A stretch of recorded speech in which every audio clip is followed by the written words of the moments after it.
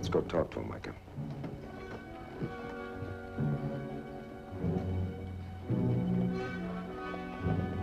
Hey, McCain!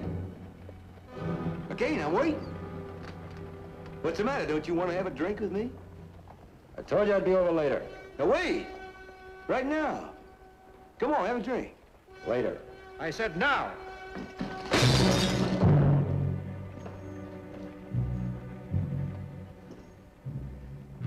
McCain, you rile me.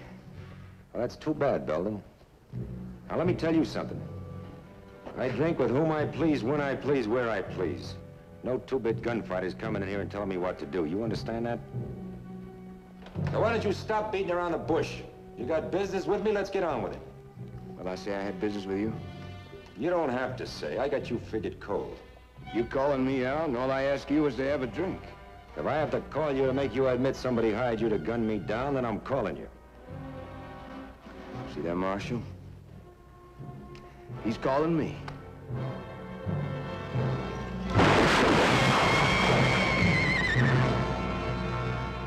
Who is he?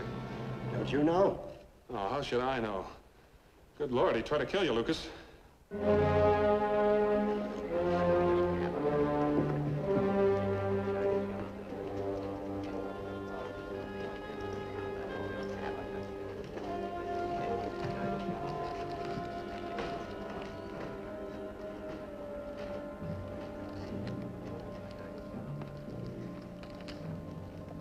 Reckon I'll claim the body.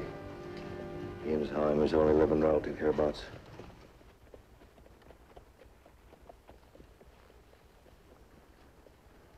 Micah, what is it? You know that envelope? The one that wasn't supposed to be opened till after Lucas... Yeah. What is it, Micah? This is a letter to Stacy Belden from Sarah Crothers, telling him to pick up an envelope containing $5,000, care of Box 15, Santa Fe Post Office. Only if he killed you within 7 days after her death. If you open that envelope you got, you'll find it contains mailing instructions and the $5,000. She said she'd be laughing from her grave. She almost did.